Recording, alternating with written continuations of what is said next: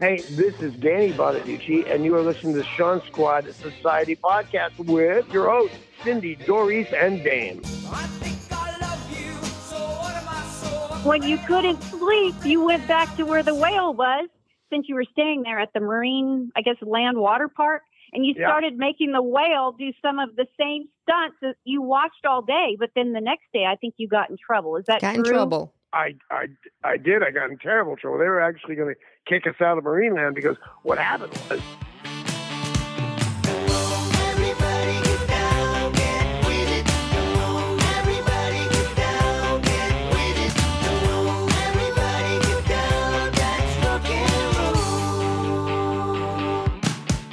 Welcome to the Shaun Squad Society podcast with your hosts, myself, Cindy, Doris, Dame Madonna, where we invite you to share in our enthusiasm and reminisce about all things Shaun Cassidy. from his teen idol days to his recent adventures back on the road again. please join us for the stories and memories that connected us to those happy days that helped create the Shaun Squad Society podcast. All right, everybody, welcome back to the Shaun Squad Society podcast. Today, we have with us a very special guest. He started his career at about 4 years old. In the early years, he worked in movies with Elvis Presley, and by 10, he starred in his own TV sitcom, The Partridge Family. By the time The Partridge Family ended, he was the poster child for child actors gone bad. He got into a little trouble due to drugs and alcohol, and he started a new career starring on the cover of the National Enquirer. After beating up a male prostitute, a local Chicago radio DJ found him and decided to call and make a radio bit of that incident. And that led to his very long and successful radio career. He recently retired from KZOK in Seattle due to health issues. Everybody, here he is, my friend, Danny Bonaduce. Jeez. Welcome, Jeez, Danny. Doris. Well, thank you guys. That was a hell of an intro. Well, I've known you for 30-some-odd years, and I didn't want to make it too bad, but I wanted to try to cover some of the highs and the lows and the in-betweens. All right. Well, I'm excited to do this. How many things are Shaun Cassidy's? Well, you're right. If you narrow it down, actor, producer, singer. Writer. And writer, yeah. But, we're going to stretch that and try to make a bunch of podcasts. Very interesting stories. And don't forget, there's a lot of fan stories in between there, too, that people don't know about yet. So we're going to bring that to light, too. All right. And who does all this research to know all this stuff? Lots of research. We all research. We know a lot about you, Danny. Well, I'm sure there's a lot to know. But I will tell you this, that Doris and I have been friends for over 30 years. But, can I ask you a personal question, Doris? Yeah.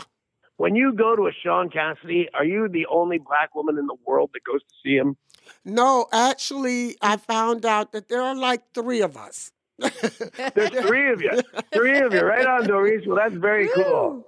But you know what, Danny? We have a tagline, and we say we're the 6 degrees of Shaun Cassidy. So it's anything remotely related. So you worked on a Partridge Family with his mom and his brother, so you're like the 6 degrees of Shaun Cassidy. That's right. Anything remotely related. Oh, and I am remotely related, I guess. You're remotely related with 6 degrees. All right, cool. Exactly. All right. Do you guys ever talk to Shaun Cassidy? Yes. All right. If you talk to him again, he one time mentioned to me, he said, you know what? David Cassidy, my brother, left you a jukebox that he once wanted you to have, and then he died, and now I have it. Do you want it? And I said, yeah, I want it. And that was the last of I heard of it. So if you talk to Shaun Cassidy again, ask. You know what?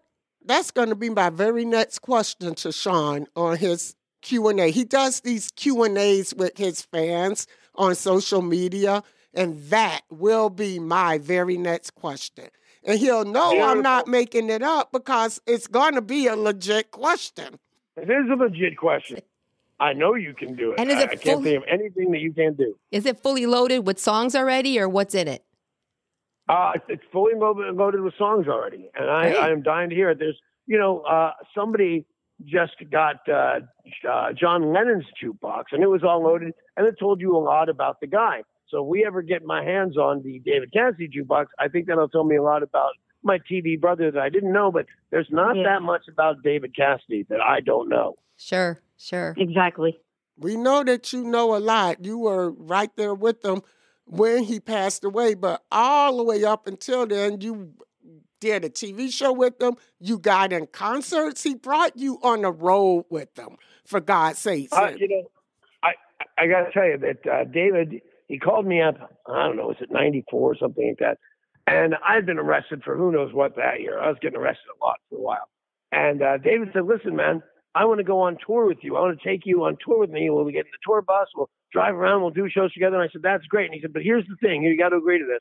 There are no drugs, no alcohol, no cigarettes, and no women. And I said, well, I'm not going. That's the stupidest thing I ever heard of. Why would I go? I've been waiting my whole life to go on a concert with you. And now there's no women, no drugs, and no alcohol. I am not going. But I decided to go, and it was like the best decision I ever made. Yeah, Danny, I saw you and David at a show, say around 1990-ish in Chicago. You were with him at that time. Okay. He had that long leather fringy jacket. I don't know if you had the crushed velvet on at that time or not, but it was around 1990. So you think it started then? Yeah, I guess I was wrong about the year. It started that would be the first year we did it, 1990. Yep. Mm-hmm. So cool. Yeah, so I got to see one of those shows. You know what? Hey, something else about David with you, Danny, is that David said that you're the funniest guy in the world. And he never wanted you to be the joke, though, because he knew who you really were. That funny guy. So were you in the room?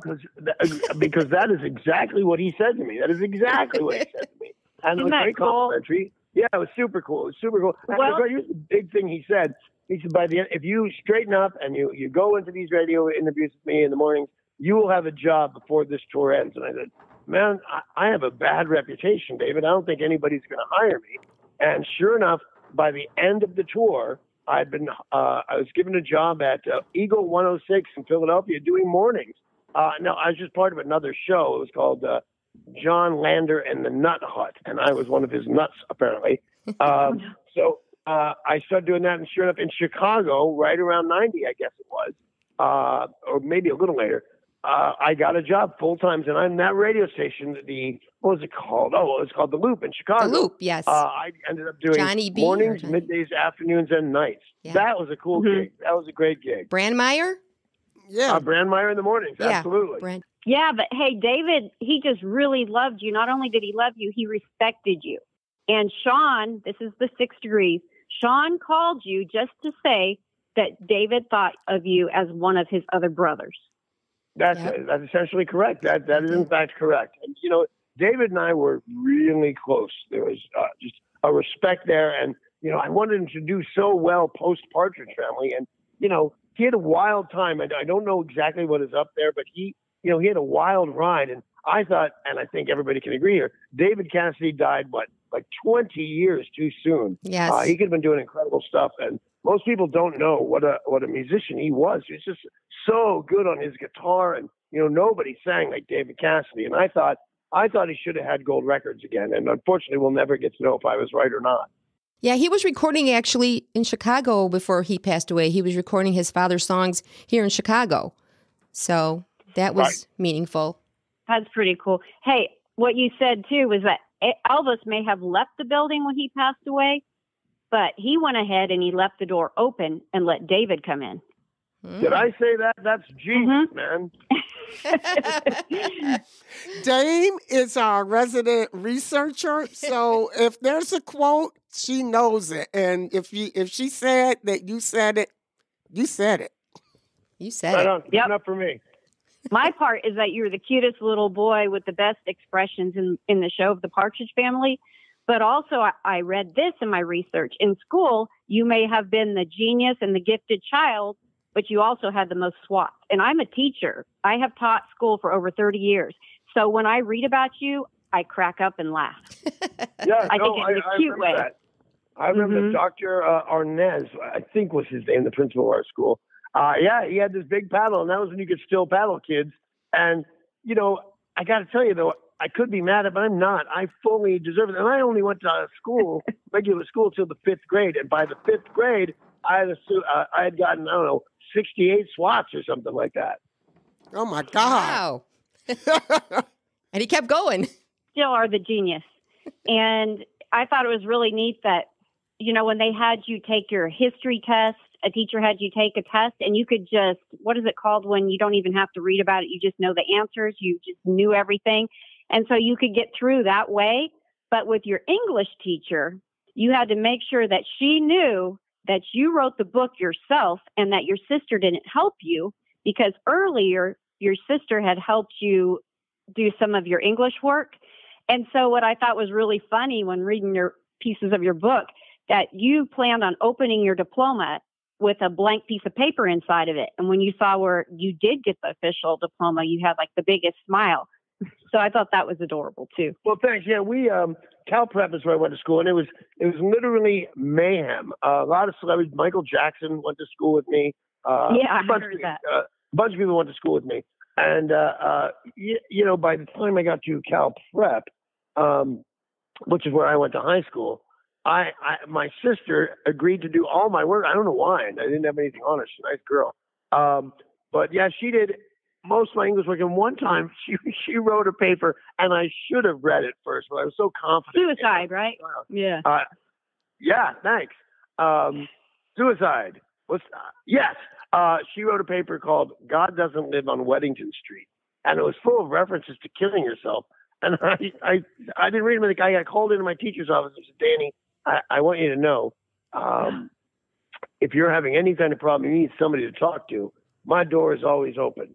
And I thought, wow, this is the weirdest thing. So I read the paper and I was, "Hey, man, this thing reeks of suicide. I may be bumming, but I'm not killing myself, for God's sake." That was the last time my sister did my work for me. Oh, good old Cecilia. And that's why it was cute about your book. Yeah. Got our soul sisters. Enjoyed writing that book. I enjoyed writing that book. It was a lot of fun. Hey, Dame, didn't you tell me just the other day you were reading a book and you found something very interesting in the book? Well, there were two things that were interesting. I'll come back to the other one, but this is what I thought was hilarious. I was reading big pieces, bits and pieces of your book, and just laughing to myself, thinking, "Oh, okay, I could see this as a teacher. He would still like me because, you know, I'm always friendly with my students, but I have these new friends here on the podcast." Well, I'm just reading your book. I'm reading this part, and it says Doris, and I'm like, Doris? No way. But it described her just like who she is. It said a tall black girl who also was a Partridge Family fan, which I know she's a huge fan, and I hear her talk about you all the time. But I was thinking, no, that can't be. Well, he said she was only one of his friends at that time that really stood out as not being a psychopath or something. And I was like, oh, okay, no. that's... Wait, let me just explain that a little bit. Doris is a full-blown psychopath. Don't take her title. Doris is one of the craziest women I know. But that's funny. That's why I love her so much. But yeah, you can't make her not dangerous, man. I love Doris, but don't make her mad. But I couldn't believe it was about her. I was like, there's no way. Yeah, I called Doris, and I could not get a hold of her. So I started thinking, okay, if I can't call Doris, I'm going to call Cindy. So I called Cindy, and Cindy said, "Yeah, Dame, I think it's about Doris." I said, "No, there's no way it can be about Doris." That was hilarious. For our listeners who haven't read the book, I'm going to give you just a 2-second synopsis of what Dame was talking about. Our friend Brian Forster, who played little Chris Partridge, was in town in Chicago with Danny for our semi-Partridge Family reunion. Brian made the mistake of telling Danny he was still a virgin. I show up at a personal appearance. I give Danny the eye. Danny introduces me to Brian, and, well... You went for a ride. We went for a ride in the limousine, and Brian came back a man. Right. Hilarious. So we had a good laugh. There's another part of your book that is so funny. And as a teacher, I'll tell you which part that is after a little bit, unless I can do it now. Wow. Okay. Whatever you say. Well, this part of your book I thought was hilarious because it's the episode where it's called Whatever Happened to Moby Dick. And in the show, I could just picture you doing a retake. And you being a genius boy that you are, you memorize how to get the whale to do certain tricks. So in the middle of the night, when you couldn't sleep, you went back to where the whale was, since you were staying there at the marine, I guess, land water park. And you started making the whale do some of the same stunts that you watched all day. But then the next day, I think you got in trouble. Is that true? Got in trouble. I did. I got in terrible trouble. They were actually going to kick us out of Marineland because what happened was the whale does these things because he gets food at the end. And I didn't have any food, so I just kept doing these tricks with him until he got mad and stopped doing the tricks. And then the next day during a show, he would not respond. He would not do any tricks at all. And the next night I went out to do it again. They caught me, and they threatened to kick the Partridge Family out of Marineland. Can you imagine the reputation we'd have gotten if the Partridge Family got kicked out of a fish show? Oh, my goodness. Oh, my God, Danny. Yeah. That would not have gone over well. No, it did not, Doris. Shirley wouldn't have had her solo with that then. Can you imagine if Whale's song never got recorded? That would have been what happened. I could go all day without hearing that whale song. Oh, I just heard it yesterday. I love it. On the last radio show I did, they insisted on anytime anything aquatic showed up, they played that song. And believe me, it is not one of my favorites. Along with, here's another one, not my favorites. Point me in the direction of Albuquerque. I don't know why we don't know the way to Albuquerque. We got GPS, for God's sake. And why anybody would want to go to Albuquerque. I've been to Albuquerque. It's not that great. Nothing's there. Except that girl that got lost or whatever with her guitar. That was not one of my favorites either. Yeah. I think on that subject, didn't you want to ask Danny Cindy, about his favorite? I don't know. Do you have a favorite episode of the Partridge Family? Yeah, I do, and I have a favorite line, as a matter of fact. Okay. Vic Tayback was in this episode.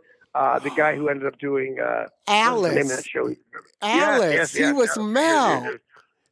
Yeah, he was Mel. Boy, you know your stuff, Doris. Anyway, in the episode, which is about a gangster thinking his 35-year-old super sexy girlfriend is actually cheating on him with Danny Partridge. Yes. He doesn't know that I'm 10 years old. Yes. And at one point, he grabs me, he and his accomplice pick me up in the air. I'm wearing a duck floaty. Yes. I'm going to go swimming, and apparently I don't know how to swim. And he picks me up, and he says, you know what's going to happen if you don't do this, kid? And I said, no, what? And he just mushes the head of my duck. And to him, I was like, yes, you're squeezing my duck, sir. And that's my favorite episode by far. I want to talk with you. I think you gentlemen probably want somebody else. Let me get the desk work for you. Hey, we got a message for you, Partridge. Now, you listen good. You're squeezing my duck, sir. The message is, stay away from Levon Laverne. But why? That part was cute. You're so cute. Hilarious. Later in the scene, Danny goes, he squeezed my duck. Yes. Oh, my God. Wow, that was beautiful. Yeah, that was great. Yeah, I do remember that part. That was a great episode. I got to tell you, we all have our favorites. My favorite was when you guys got lost and wound up. I have two favorites. Mine were when you guys got lost and wound up in Detroit, and there was Richard Pryor and all those guys. That's just such a good episode because I loved the song, and I just thought, seeing all these great comedians before they were huge, it was a great episode.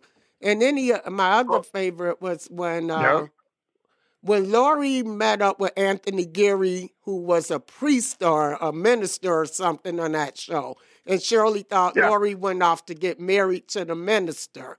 I like that episode because it features the song Sunshine, and that is probably my favorite part. One of mine, too. Right. So Which song is Sunshine? How's it go? I got sunshine in my hands. You got the sunshine in your hands. We got the sun. We got the sun I know in our hands. in my hands, and that's all I know of this song.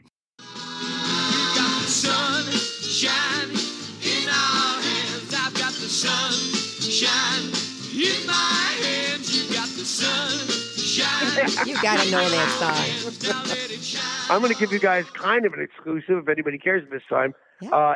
Going to an 11 o'clock service at the Catholic Church down the road. So I'm going to have to split soon. So fire me some great questions. Oh, I got Partridge Family trivia then I want to give. I wrote these questions up for trivia.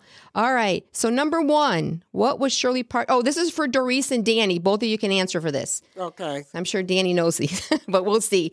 You know, on one of my late television shows, we brought up an audience member who said they were a big fan of the Partridge Family.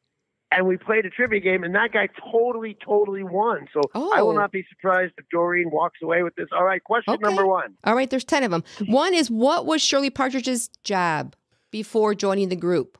She worked at the bank. Yes. She worked at the bank. Bank teller. Is that true? Yes, All true. Right, one for Doris. One for Doris. All right. The second one is, in the episode Soul Club, what was the venue name that the family played at? The Firehouse. The Palladium. Nope. Not the Firehouse? Nope. It's called Soul Club. Oh. It was in the question. Okay. It was there. Okay. All right, come on, give me another one. Number 3, what was the name of the high school that Keith Partridge attended? San Pueblo Oh, God, High. I don't remember. What was it? San Pueblo High? Well, I think it's San Pueblo High too, but when I looked it up, it said Westridge High. So which one's correct? The one Doris said? Yeah, that's what I think, because I know San Pueblo. I never heard Westridge mentioned. No, I never heard that before. So that's 2-0, Doris. Okay. All right. Next one. What did Farrah Fawcett drop out of her bag in her scene in the first season? My heart. Oh, no.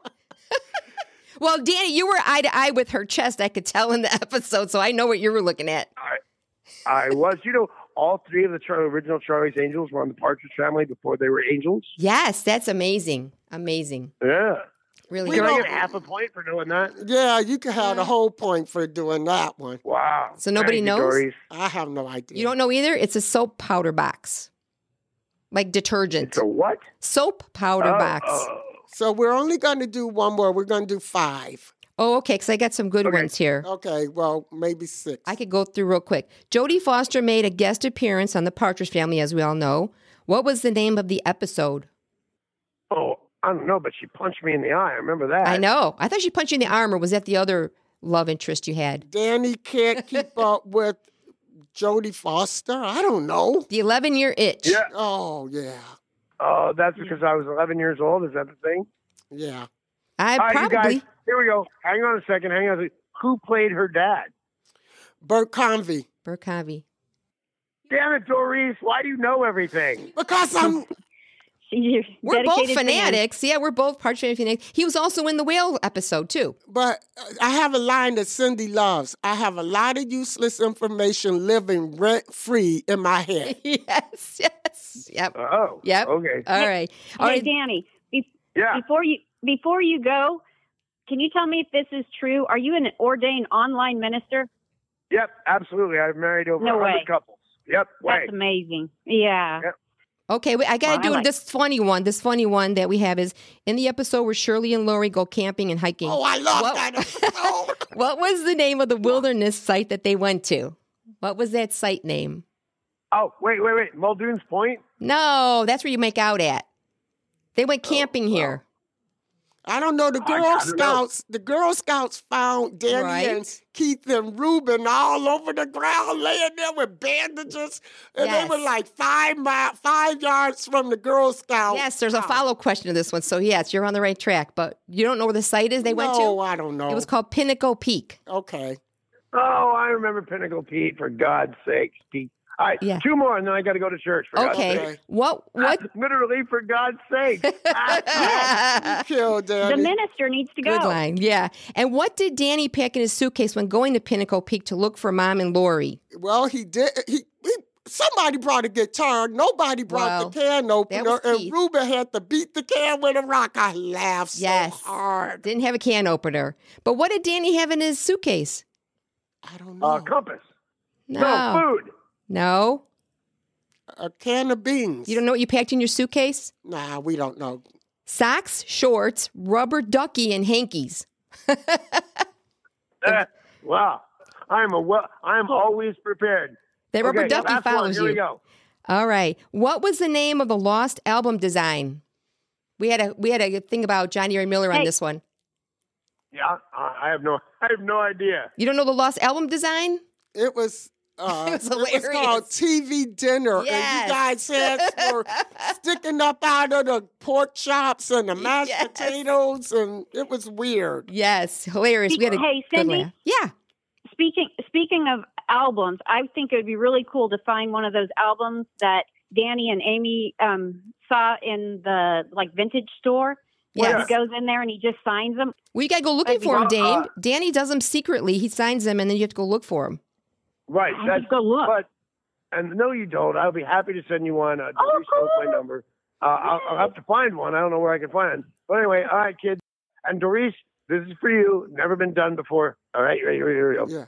Doris, I think I love you. So what am I so afraid of? That's nice. All right, kids, I'm off the church. That was so much fun. Danny Wasn't that fun? So hilarious. So good to talk to him. He's so funny. He's so funny. He just retired from his radio show that he hosted in Seattle with his co-host Sarah. It was called the Danny Bonaduce and Sarah Morning Show. And due to his health, he felt he wanted to move to Palm Springs and just be with his wife. And that's what he did.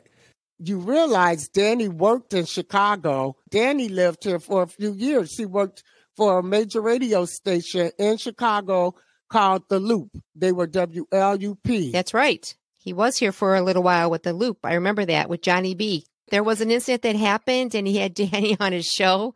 And I'm sure everybody remembered that. And that's how his radio career started. Yeah, Johnny B called Danny up because of a little trouble he gotten into with, let's just say, a working person. And Danny got in trouble for slapping this person and broke his nose, I think, and wound up in jail. And Johnny B thought the whole thing was funny. And for those of you who don't know, Johnny B is Jonathan Brandmeier. Right. He was huge in Chicago back in the day. And he found that whole thing funny as heck. And he called Danny and wanted to do a little radio thing on it. Yeah, I think I barely remember that, too. Yeah, and it went over so well. I guess it went over so well that Johnny went up to the big people and said, hey, we need to get this guy on the air in Chicago. And that's how it started. Yep, they kind of clicked, kind of just everything fell into place, I guess. Yeah, he came to Chicago, he talked to everybody, and they offered him the job. And he really didn't start off at the top. Danny came here working at night, overnight, I think. I think he worked himself through every shift on the Loop. Yes. His baby was born. Isabella was born. In Chicago. In Chicago. And I think that's why they bought the house. When he lived in the city, I think they needed more room. And she was born, fun fact, she was born Thanksgiving week of that year. So you know how Thanksgiving moves. The year she was born, it was Thanksgiving week. Oh, okay. So, she's a turkey baby. Then he moved out of Chicago. Yeah, he moved to the burbs. Yeah. But he stayed here for a while. He worked himself from that graveyard shift to the nighttime. Then he got really big on his afternoon shift. That's where he really started getting a lot of listeners. Right. And it was, I followed him all the way from the whole time. And it was during his afternoon shift, something else big happened while he was living here in Chicago. What was that? Has to do with Donny Osmond. Oh, the fight. The fight. Him and Donny Osmond fighting. That's like salt and pepper, cold and hot. Total opposite. Danny has this way of just spitting it out, right? He'll just say it. Right. And one day he was on the air and he made some remark about Marie Osmond. And Donny did not I'm sure. Well, Danny and Donny worked out at the same gym. And when Danny showed up that day, Donny got all in his face and said, I will kick your ass and this and that. And then he said, name the place and the time. And they did. The rest is history. Rest is history. And who won that fight? Oh, it was really poor Donnie. That's all I can say. Yeah, poor Donnie. He's a lover, No, not a he's fighter. not. Yeah. And I think I honestly believe Donnie thought the whole thing was going to be just exhibition. Right. But Danny was taking the thing seriously. Oh, of course. Yes. And he went in there and he plummeted poor Donnie. And Donnie was like, hey, I really didn't think this was going to be for real, for real.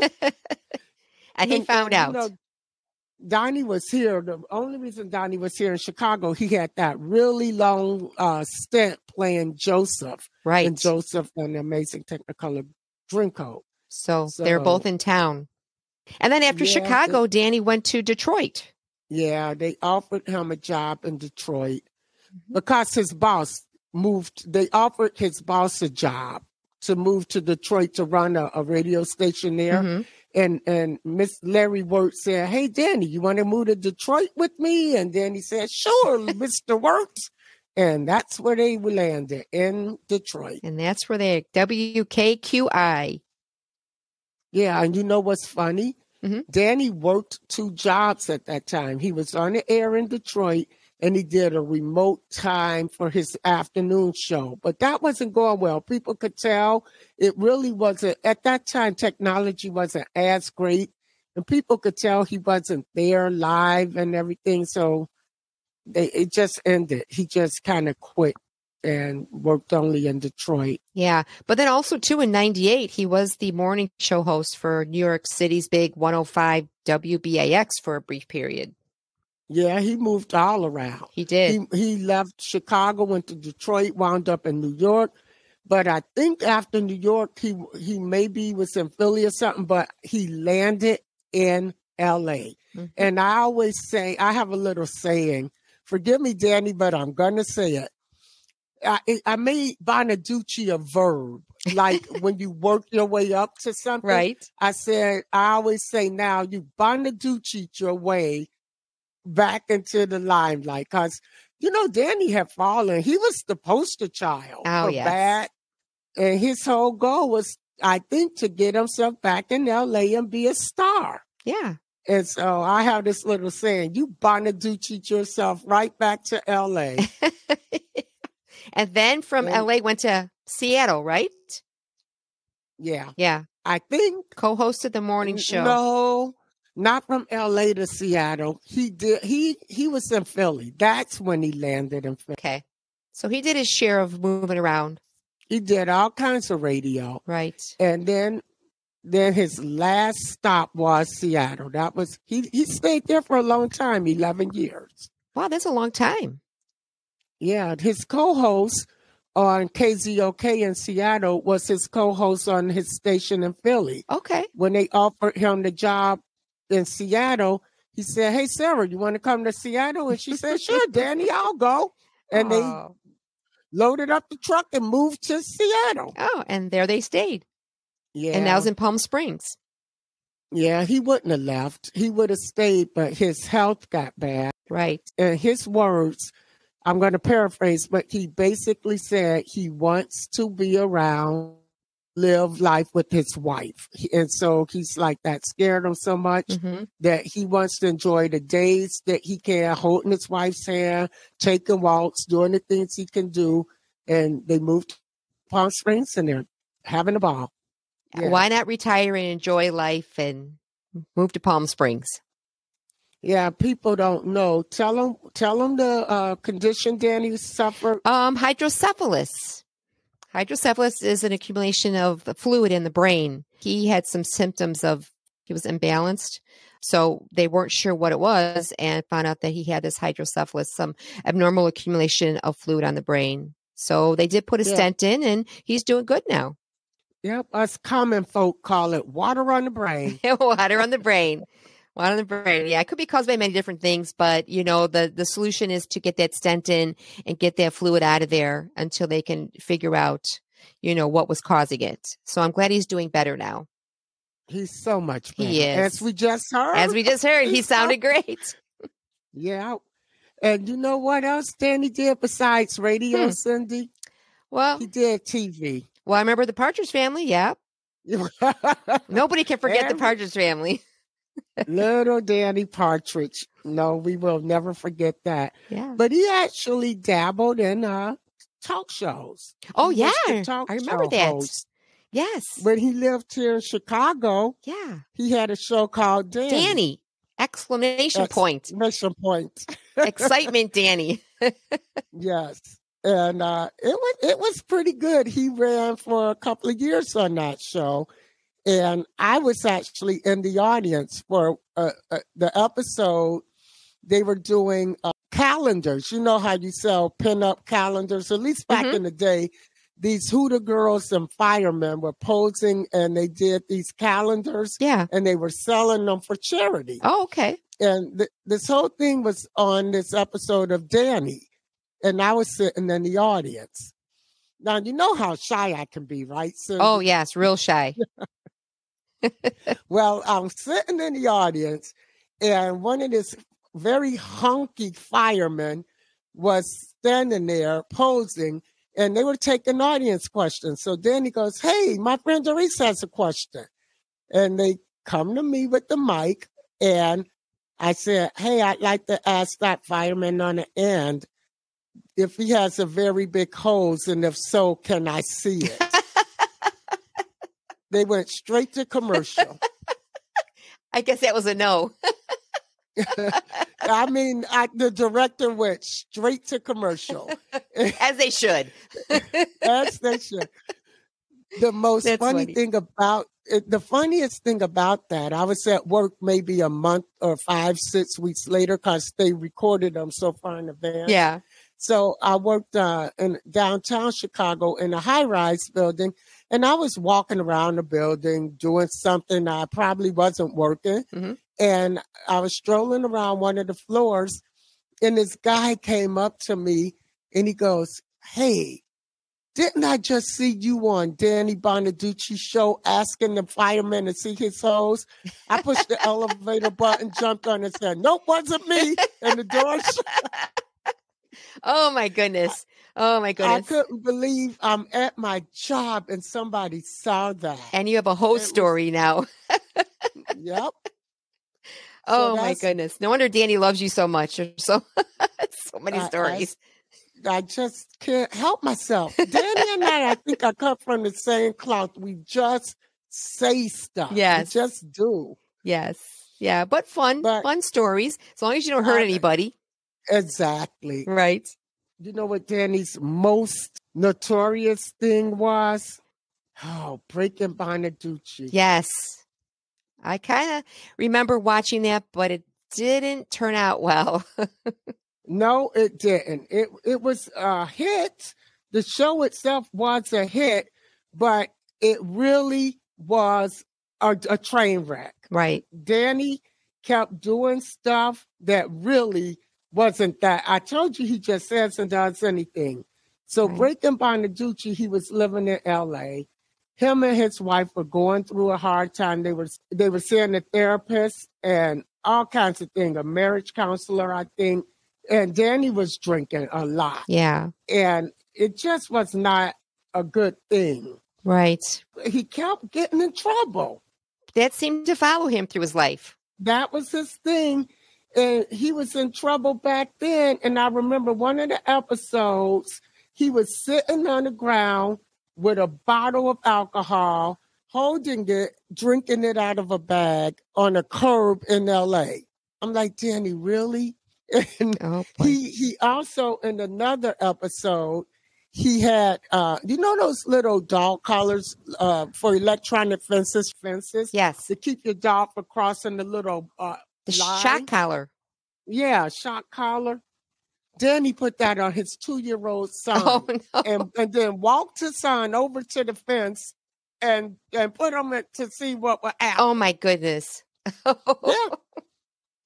It was just, I'm like, oh my God. Now, I'm going to tell you, Danny has many times said Breaking Bonaduce was not his finest moment, and he's not very proud of it. Right. So yeah, that was the shows that I know that he did, the kind of most people are most familiar with. Yes, right. Otherwise, he had, various spots on other shows, just guest starring on him and things like that. But yeah, but he had a long career.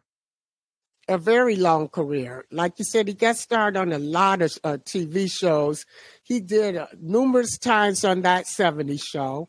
Right. They liked him so much they brought him on. He did the CSI a couple of times. Back in the day, he was on Chips. He just did a lot of different shows, guest stars. Yeah. And did you know that he was honored by the Young Artist Foundation, the former Child Star Life Achievement Award for his role? No, I didn't know that. Okay. Oh, they're talking about the Partridge Family. The series ran for 4 seasons from 1970 to 74. And in 2003, Bonaduce was honored by the Young Artist Foundation with its former Child Star Life Achievement Award for his role in the series. So, well, that is so cool. Yeah, for the Partridge Family. Do you believe that? That's great. He should be proud of that. I don't know if he remembers it. The only thing Danny talks about is he wants his star on the Hollywood Walk of Fame. He makes that clear every chance he gets. Yes. That's all he ever talks about. Well, you never know, Danny. Could happen. Yeah, you never know. You never know. Could come up. But in the meantime, he's enjoying Palm Springs with his wife, which I think is great. Yes, he is. And we wish him the best. Yes, always. And I hope that we get him back soon. That's a good time with Danny. More time, more laughs. It was so fun having him on the episode today. We're so glad to have him. He's always got something funny to say. So glad everybody was able to join us today for our season 3 opener episode. So thanks for listening, everyone. And make sure to join us back here next time. Thank you from the bottom of our Teen Dream hearts. Keep on crushing. Always believe in magic. And have a peaceful, shantastic week. And don't forget to follow us on Facebook, Instagram, Threads, and subscribe to our new YouTube page. Make sure to keep in touch with us at our email, Shaun Squad Society @gmail.com.